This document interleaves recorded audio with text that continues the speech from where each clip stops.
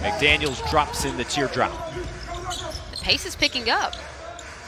Now Alexander left all alone and nails the three-pointer. His college season was ended abruptly with so many others about 11 months ago.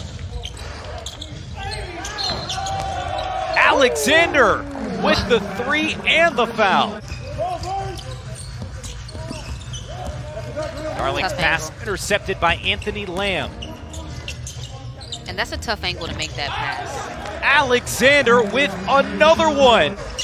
And Carey, he's more of your traditional big man in a sense of wants to hang around in the paint. As you can see, they switch out to kind of keep him in that paint, which is why you have open threes like that.